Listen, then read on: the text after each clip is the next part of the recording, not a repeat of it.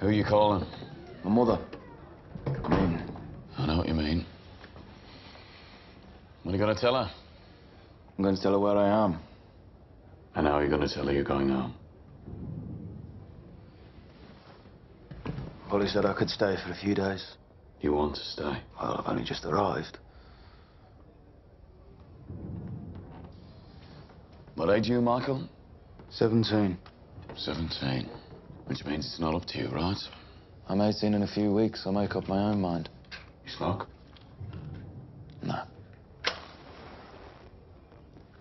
Drink?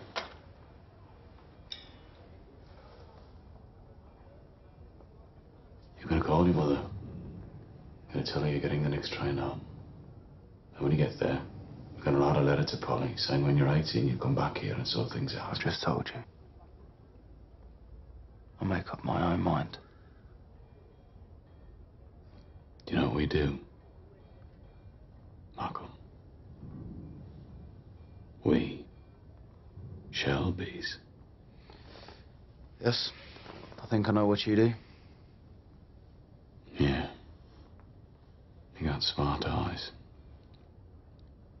But you're young, so you think what we do is all right. It's not all right. People get hurt.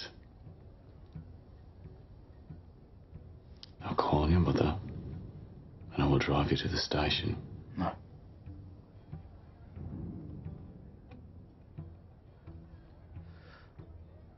In my village, there's this little wishing well. It's made of white bricks, right in the middle of the village green. Everybody says how pretty it is.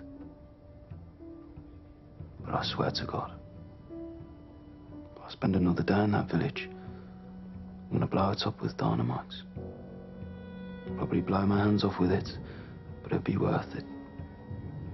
Just to see all those pretty white bricks spread over the pretty village green.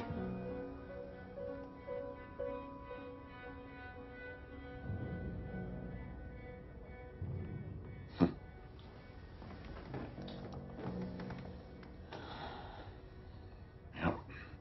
You're Polly's son, all right.